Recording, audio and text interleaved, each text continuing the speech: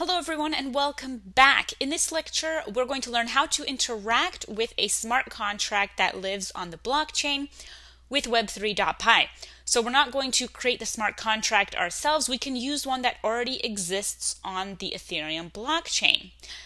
To find a contract, we just have to go to Etherscan.io.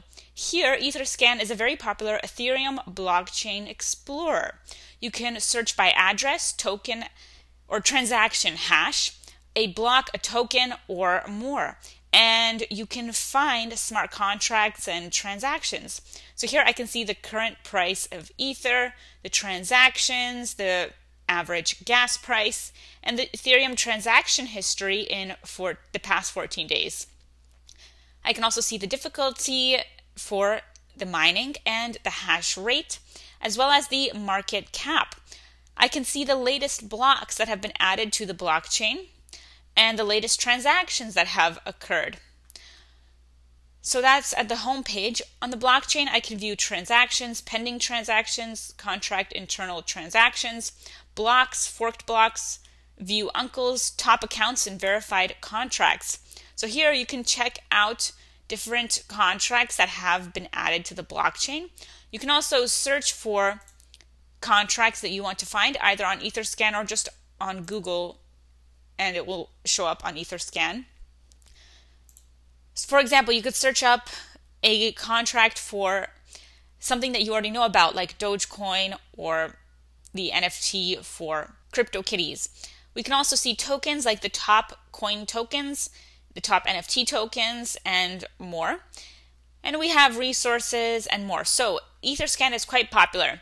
Here is an example of a smart contract on Etherscan. You can find this by searching for it. Okay, so here, this is for a contract, and this is the contract address. This refers to the kitten token. So that is the tracker. The token is the kitten token. You can track transactions. You can also click on the contract itself. So here's an example of a contract on Etherscan. You can also find any other contract that you'd like. Okay, so if you click on the contract address, then you are at the contract information. Okay, if you scroll down, you can see transactions, internal transactions, and details about the contract itself. So you have the contract name and the compiler version that was used. Then you can see information about this contract. Okay, so here this is for kitten coin ETH, referring to a meme coin. All right, so here is the contract details. You can see the code behind it, the security audit, and the ABI. So we're interested in the ABI here for our example. So I'm going to hit copy to copy this ABI to the clipboard. The ABI contains all of the information about what the contract has, like inputs, functions, names, variables, and it's put into this format. Okay, so then we can go back to our Google Colab and let's make a variable to store the ABI as a string. Okay, so I just pasted the ABI for that contract. And the ABI is unique to each contract unless the contracts are exactly the same in terms of code. Okay, then we're going to also need the contract address. So for the contract address, just scroll to the top and then copy the contract address. I'm going to save that as another variable called contract address as a string. Notice that it should start with OX followed by some strings or some characters, some letters and numbers. That is the format for a contract address. Okay, next we're going to create an instance of the contract with web3.eth.contract.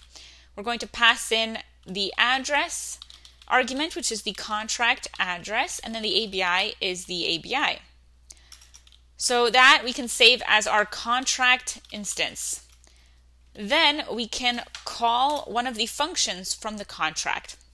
So you can take a look at the contract and see what functions does it have that you can access. They have to be public for them to be accessible. And all the functions you can see in the Solidity code for the contract or in the ABI as well. They'll be listed here under something like type function. Typically, the Solidity code is easier to read. Okay, then we can call the contract instance and call its function with .functions.total supply, which is an example of one function. Then we can use call to call the function. Okay, the result of this will be the supply of the token. So we can call this token supply, and then we can print out the token supply. I'm going to run this code cell and look at that. We get returned the token supply for that contract. Another example, we can get the token symbol with contract instance.functions.symbol, another function from this contract, and call it. Then we can print out the token symbol. I'll run this code cell and look at that. We get KTTN. So that's the symbol for the kitten token. Okay, and we can take a look at the code for this. You can search for kitten token. Okay, so there is that contract itself, and it relies on other contracts. And look at that, its symbol is KTTN, so we were able to get the correct information. So that's an example of how you can interact with a contract that lives on the blockchain with Python and Web3. Join me in our next lecture. We're going to start another project. If you liked this video, then go to training.mammoethinteractive.com. We have tons more content on blockchain, web development, machine learning, and much more. We also have a membership for just $19 a month where you can get access to our 372 course bundle and counting.